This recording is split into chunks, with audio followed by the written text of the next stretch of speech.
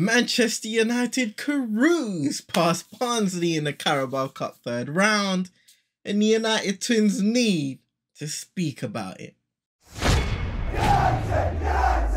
Blessings to everybody inside, including yourself, Cappy. Manchester United 7, Barnsley 0, and it was an unproblematic and welcome performance. Fresh off the victory against Southampton too. Erik ten Hag rotated the team so the likes of Bruno Fernandes, Lisandro and co could get somewhat of a rest while opportunities for others presented themselves. Casemiro was alongside Manuel Ugarte, who started in his first game in a United shirt. Toby Collier, who gave a good account of himself in that difficult second half against Liverpool, was given the start and played substantial minutes.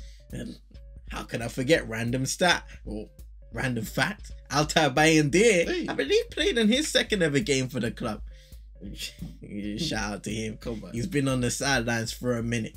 Positives is that we were clinical today in taking control of the game, having Marcus Rashford get a couple more goals to celebrate, taking down Garnacho, switched delightfully and finishing the rest for his first, played in for his second and finished well with the left peg. Anthony was in the conversations of Erik ten Hag prior to this game when he reinforced the process of having to work for a spot in this squad. Won and was given the penalty to take, converted well. I can admit it will still be an uphill battle for him to elevate once again because of the competition he faces on that right flank, mixed in with evidence of the past. If his words of determination to prove doubters wrong from a few weeks ago were true, then I guess only time will tell. Yeah, CM, and look, we briefly touched on Barnsley. Sadly for them today, it was a really straightforward fixture. Not for them, for Manchester United. One-way traffic, control as you'd expect to go with what you said earlier. Alejandro Garnacho, who hasn't even been a consistent starter this season, already has 6 goal contributions in 5 appearances, 3 of those games being off the bench. All aspects of confidence boosting, which for any side is important. Eriksen getting back-to-back games, back-to-back starts, getting 2 goals in quick succession today and coming off a decent performance against Southampton too. Getting minutes under the legs of guys who haven't quite featured as much just yet. Some of our guaranteed starters also got to come on later and contribute.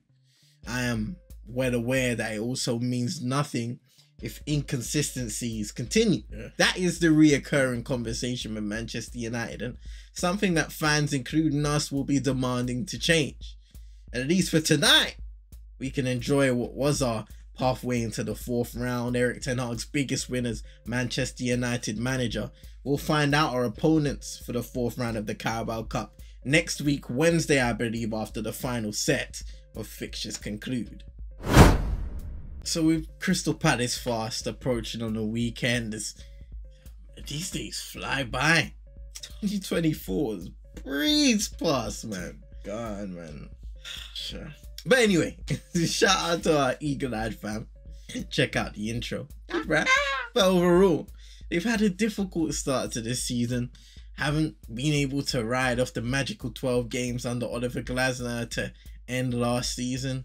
No league wins thus far. Just salvaged a draw on the weekend against Leicester City. Their 2 victories have in fact come in the Carabao Cup against Norwich and QPR tonight. We'll go more in depth about the head-to-head and such during our vibe check later this week. Look out for that. But for now, we can appreciate a game where Manchester United scored 7 on the Champions League night.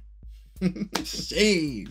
Let us know how you felt about the game. If there was anything to take into account heading into Saturday and more. Make sure you're hitting that like button. Subscribing if you're new, sharing to your friends and frenemies, and until the next time, you know it. We'll see you lot in a bit.